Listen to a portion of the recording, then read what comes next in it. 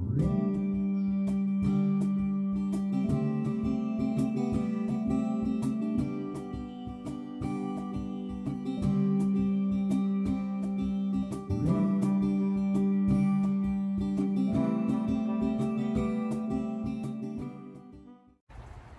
there, and welcome to the Mount St. Helens Visitor Center. Thank you so much for joining us down here in Southwest Washington. My name is Alysa Adams, and I'll be your park ranger today, and I'd like to invite you on a virtual tour of this facility. Now, we're the first stop along the way to the mountain, out on the Spirit Lake Highway, and this location has a lot to offer.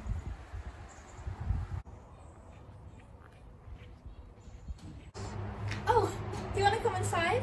Well, before we get started, let's talk about proper museum etiquette. A few things to keep in mind before you come and enjoy the inside. Number 1, please, no food or drink.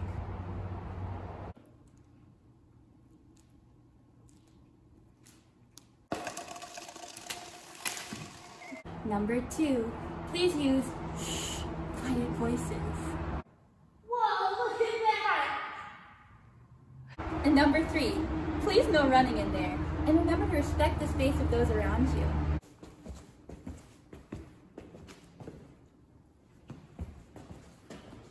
Well, come on in. Let's check it out.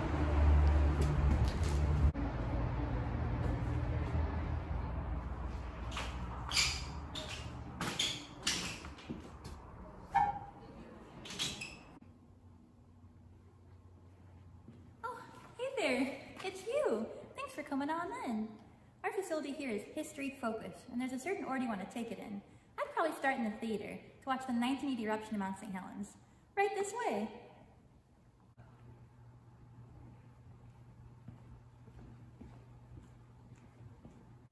Then I'd go to the pre-eruption history section,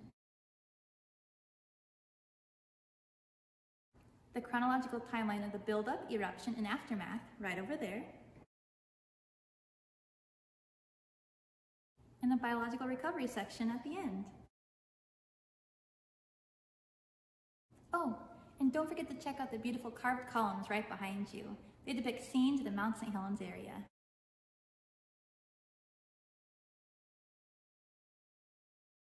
As you can see, our visitor center has quite a comprehensive set of displays, and most folks spend up to an hour going through. But today, we're going to take the quick route. And by the way, feel free to pause your video anytime you want to read an exhibit or look at a photo. Yep, it's that time. Let's sneak on into the theater. I want to show you my favorite part. Come on.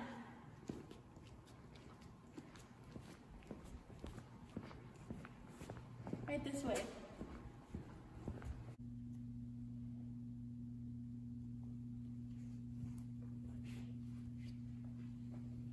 You can come and sit with us. Shh, it's about to start. Oh, I just felt an earthquake. Now we got an eruption down here. Now we got a big slide coming off. The slide is coming off of the west slope. So now we got a whole big eruption out of the crater. And we got another that opened up on the west side. The whole west side, northwest side is sliding down.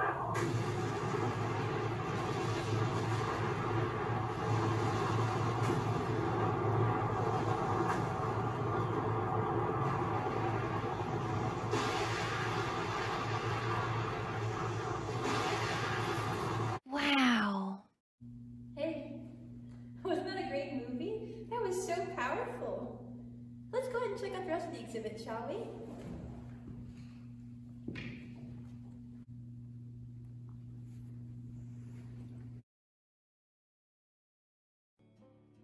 Well, here we are in the first exhibit gallery. Let's start by understanding where we fit on planet Earth. This is us, right here, Mount St. Helens. We are one of many, many volcanoes on planet Earth. It's a big place. Each of these represents a volcano, and Mount St. Helens is one of 13 Cascade Range volcanoes.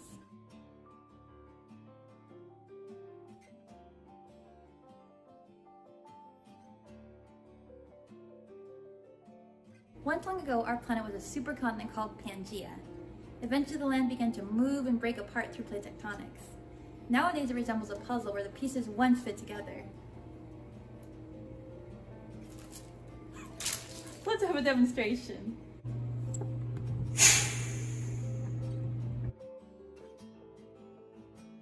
During that process of movement, subduction zones are formed, and sometimes earthquakes or even eruptions happen as a result. Believe it or not, the plates are constantly moving, grinding, sliding, and colliding past one another. Even right now as we speak, it's slowly happening. Wow! Here's another way of looking at that. Let's say you have two plates. You have your land plate or your continental plate, and then you have your ocean plate, like this one over here. And this plate's very heavy and dense, and it sinks and pushes against the land plate, and as it pushes, a ridge line forms, and that ridge eventually creates a mountain range, such as Mount St. Helens, a volcano. At those sites called subduction zones, the rocks partially melt to form magma. Let's recap real quick. Subduction zones form, mountains build, and magma is created. On our planet, most volcanoes occur in chains, like giant beads on a string, or in this case, a pipe cleaner. These 13 beads represent the Cascade Range volcanoes. The yellow one is Mount St. Helens. The Cascade Range of volcanoes forms a semicircle around the Pacific Ocean, and we call that the Pacific Ring of Fire. It looks something like this, and Mount St. Helens is a part of it. Can you see the yellow bead? Let's go check out the next exhibit. In these exhibits, you'll learn all about life before the eruption, but not just the 1980 event, because this mountain is reawoken time and time and time again. Across this landscape, there have been many people living and working, and these displays are going to showcase their unique perspectives: the Native American people, explorers, miners, forestry, and recreation. Let's take a look.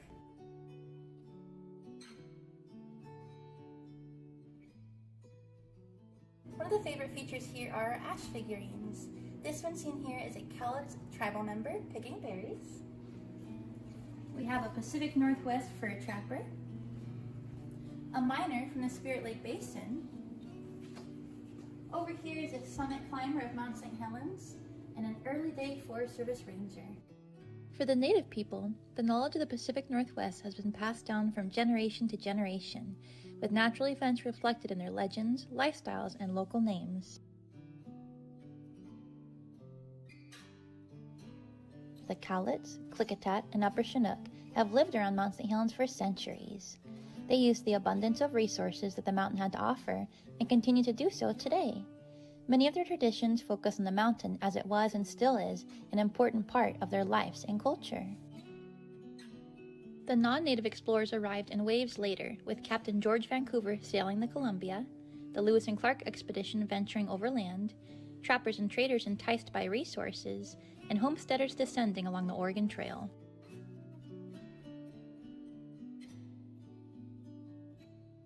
The exploration of Mount St. Helens has provided many with economical, recreational, and educational opportunities.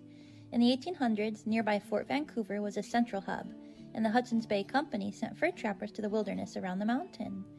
Even back then, folks climbed Mount St. Helens, with the first recorded summit in the 1850s. Discoveries made at the mountain long ago are recreational features enjoyed today. With the discovery of gold specks in the nearby Lewis River, excitement was elevated, and the search continued. Mines were painstakingly excavated, and shares of stock were sold to propel the business forward.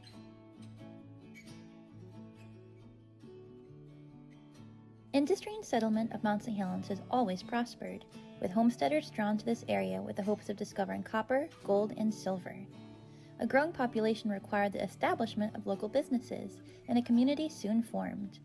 Ore mining was abandoned when discoveries were few and timber quickly became the new gold. Logging camps were built, wood was sent to mills, and more families settled in the area. Logging became the way of life in Cowlitz County.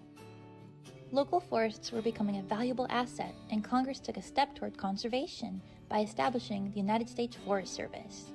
They acted as caretakers for the land, protecting the resources from fire, theft, and poaching.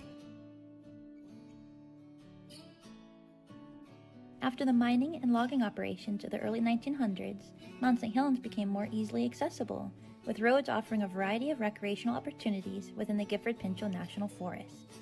Spirit Lake at the base of Mount St. Helens turned into a very popular destination. With campgrounds, resorts, and summer camps available, it was a home away from home for fishing, swimming, hiking, and snow play. The Civilian Conservation Corps even built the Spirit Lake Ranger Station.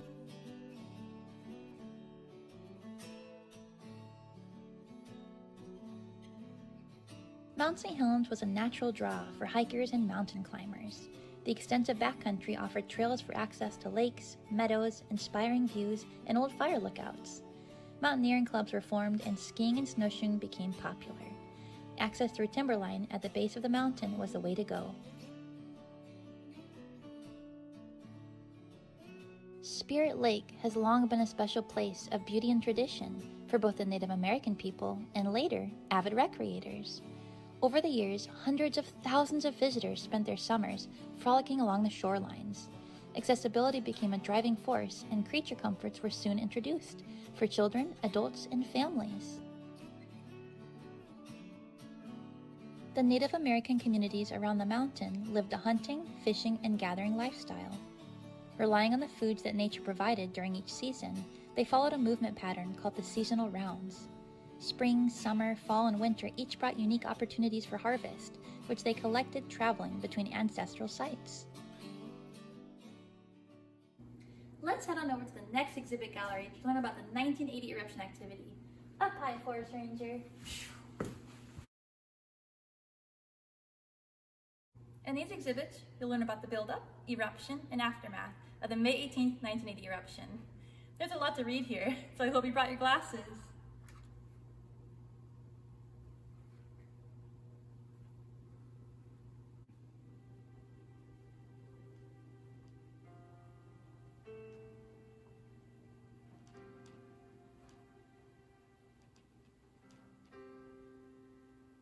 In March of 1980, it became apparent that Mount St. Helens was reawakening. This aligned with theories made in the 1970s that the volcano's behavior pattern suggested a possible eruption before the end of the century. After 123 years of dormancy and quiet, it was resuming activity in a very obvious way. The increasing unrest brought droves of scientists to carefully monitor the mountain and install additional equipment to help them understand what was happening. Earthquakes were the first warning sign. This sudden change caused avalanches, forcing the Forest Service to close the mountain on March 26. The following day, a phreatic eruption of steam and ash launched skyward out of the mountain, painting the pure white snow with streaks of gray. Meanwhile, the summit was cracking and a crater appeared. An official hazard watch was in place, signifying the seriousness of the situation. Emergency coordination was set up and the evacuation process had begun. By early April, a state of emergency was declared, and preparations were made for possible large-scale eruption. Phreatic eruptions continued, and a second crater ripped open and merged with the first one, resulting in a dangerous chasm. As the earthquakes drummed along, harmonic tremors were also recorded, a continuous rhythmic ground shaking caused from the magma, carbon dioxide, and water vapor moving beneath the surface. It soon became apparent that dramatic changes were occurring on the north flank of the volcano. A side conduit within the mountain was not venting properly, and the rising magma was beginning to build up. This area of swelling became known as the bulge, and it was growing at a rate of 5 feet a day, pushing outward and upward. The mountain was becoming unstable, the earthquakes were relentless, and avalanche danger was high. With continued monitoring in place to forecast eruptions, 2 hazard zones were designated around the volcano. Scientists and law enforcement personnel continued their work, and the public was encouraged to prepare to leave.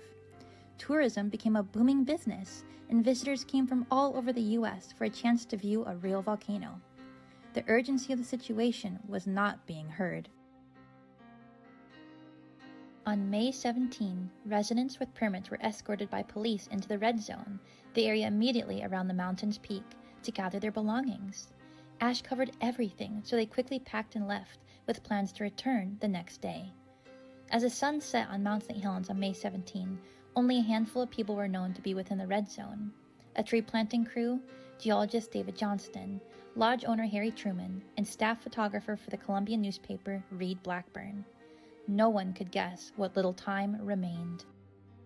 The following day, May 18th of 1980, started as usual. To all appearances, it was a morning just like any other. But then, it happened.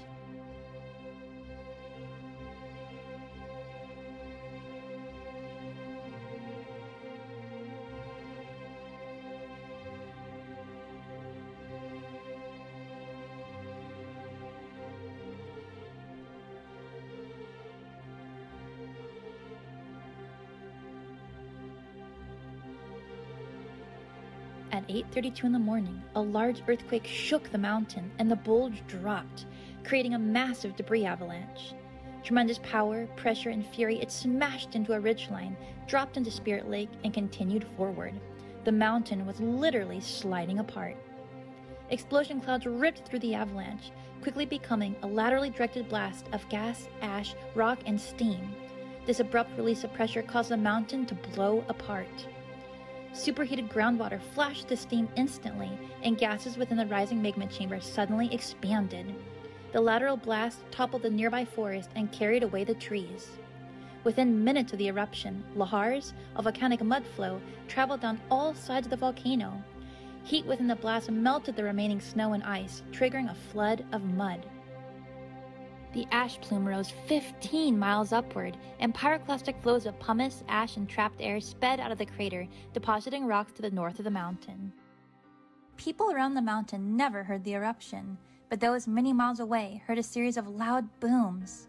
Survivors heard a rumbling and roaring sound as a cloud of ash came upon them, but the dense mixture of air, ash, and rocks blocked the sound of shouting or falling trees.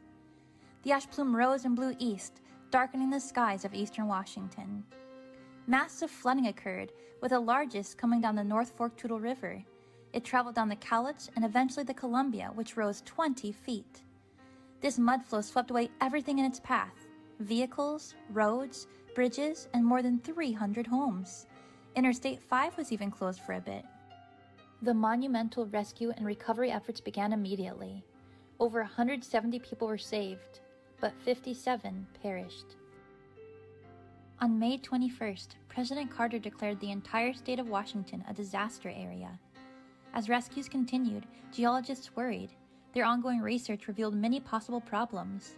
Rivers were trapped with debris, and Spirit Lake was choked with material too. Imminent flooding downstream could be on the horizon. Another eruption occurred in late May, but fortunately it was much smaller this time. The ash scattered all over southwest Washington and into Oregon, and pyroclastic flows sped down the mountain again. The large-scale cleanup and dredging of the rivers continued. Damage from this natural disaster was beyond measure, and the financial cost was overwhelming, with estimates in the millions and billions of dollars. By that summer, signs of life were already persisting. Just 20 days after the eruption, plants and animals were found in the volcanic area. Loggers returned to salvage as much blowdown forest as possible. Another eruption came in June, again smaller than the big event, but damaging nonetheless. The town to the south of the mountain was pummeled by pumice rocks, and pyroclastic flows surged once more, reaching up to 1,000 degrees Fahrenheit. It was soon discovered that a dome was forming inside the crater. The thick lava grew an average of 6 to 10 feet a day, reaching 200 feet high. Scientists said this dome would one day be the new peak. This would continue from 1980 through 86. Volcanoes have always been important forces which help to shape and form the face of the Earth. While the eruptions caused a great deal of destruction, they also provided a unique opportunity to study firsthand not only the workings of a volcano, but the miraculous process of nature. These displays serve as a reminder of the intense heat and aftermath of the eruption. The ash and pumice became an ever-persistent part of life. Here, you can see a model Mount St. Helens after the 1980 event. The crater and dome are that from the 1980 to 1986 dome-building eruption. Now, since that time, we've had another eruption occur, so if you were to visit today, the mountain would look pretty different. In the forefront, you can see the pumice plain or the field of lava rocks, and over there are lakes and ponds made from the eruption.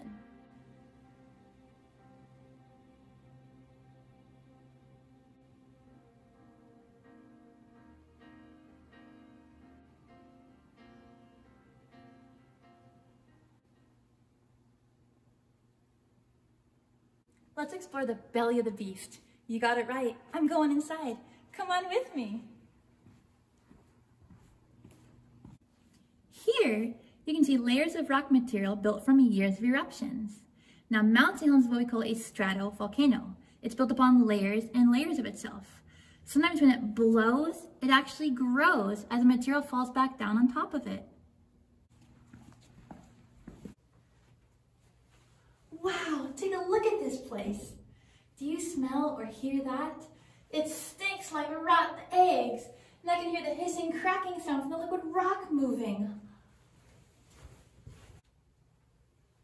Hey now, hey, don't you don't make this hot. Let's get out of here.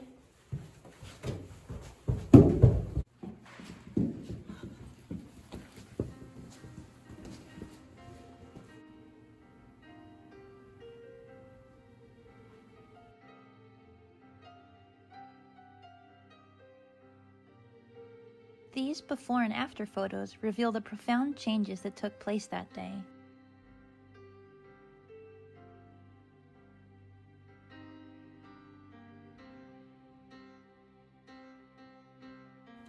Both of these rocks were ejected on Mount St. Helens in 1980. This one in particular, the pumice, came out during the main event. It was created from superheated magma with water and gas trapped inside. Essentially, as the gas bubbles escaped, little holes or pores were left on the surface. Now this rock, called dacite, came a couple months later during the dome-building series of eruptions. As the outer crust was cooling, the inside was still hot and expanding outwards, and it cracked the surface. We call this a bread crust bomb because it resembles freshly baked bread. Know what do bombs do best? They explode, and this rock was no exception.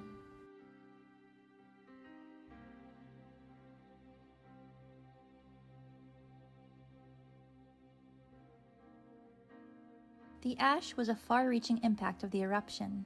It traveled east and kept on going, eventually reaching 11 states when all was said and done. Some towns were covered by nearly 3 inches, while others only received a dusting.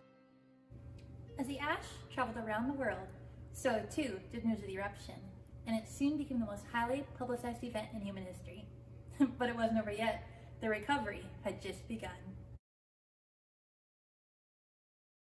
Alrighty then, we're almost done. In this last exhibit gallery, you'll learn all about the natural recovery process after that eruption, as well as how scientists took a leading role in documenting every step along the way.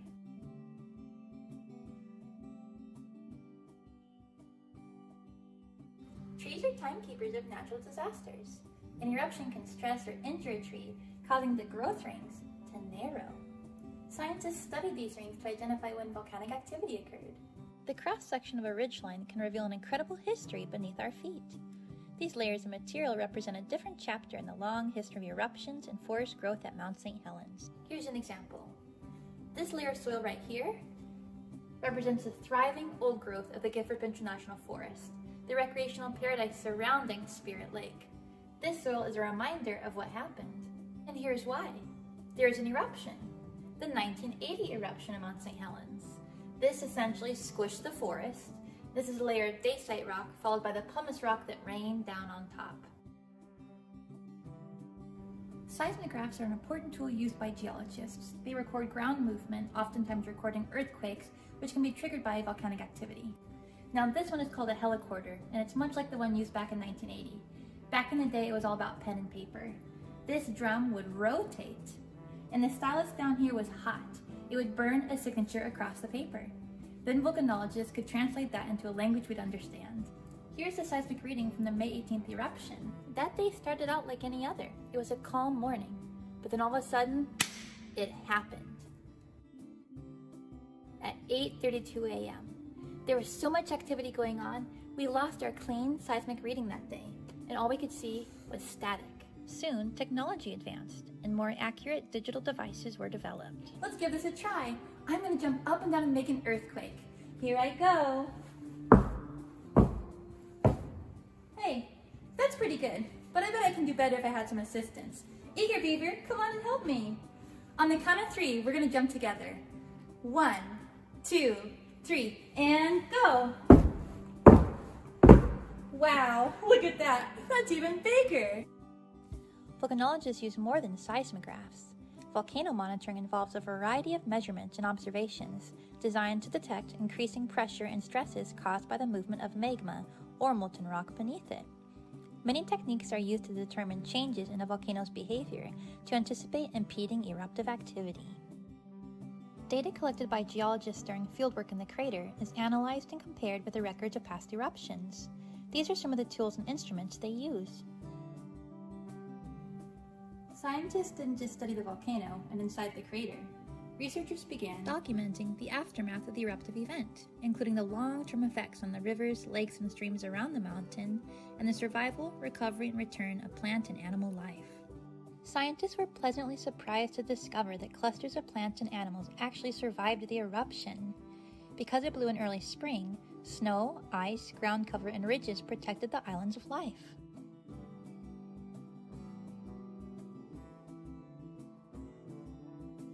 Many critters such as pocket gophers, mice, weasels, ground squirrels, and ants burrow and tunnel underneath the ground. After surviving the eruption, they played a very important role in the initial ecological succession. They brought fungi, bacteria, and nutrient-rich topsoil to the surface that mixed with the ash and created new fertile habitat. Many of the trees and shrubs were buried in deep snow and insulated from the searing heat of the blast. These plants pushed themselves up through the ash. Dormant buds bloomed, and some of the plants that lost their roots sprouted new ones closer to the surface. Some plants that lost everything but their roots reappeared with stored energy. Hibernating critters such as salamanders, frogs, and crawfish buried themselves during the winter months, so they were safe underground in their little muddy lairs. Many of the lakes were frozen, and they suffered very little damage to their aquatic populations. Those fish would be back for another season of mosquito-eaten. Not only was life found after the eruption, but biologists soon discovered complex interactions occurring between these organisms and their environment. Lupin flowers were producing nitrogen to fertilize the inhospitable soil, and the mycorrhizal fungi was beneath the surface, helping to enhance moisture uptake. This little interaction was providing habitat to other plants, animals, and insects, which set the stage for continued linkages of life. To this day, scientists continue to arrive from all over the world to study Mount St. Helens. This incredible landscape has become an awe-inspiring living laboratory. The ongoing research here adds to our understanding of volcanic, biologic, and successional processes.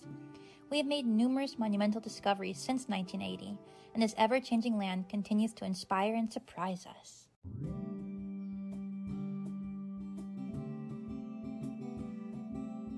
Let's quickly go over what we learned today.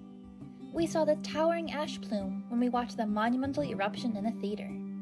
Explored the South Cascade Mountains, where volcanoes are located and how they are formed. Stepped back in time to experience life before 1980 and meet the people who called this area home. Witnessed the multi-month buildup, eruption, and aftermath of that big day, and learned that some people died while others were rescued.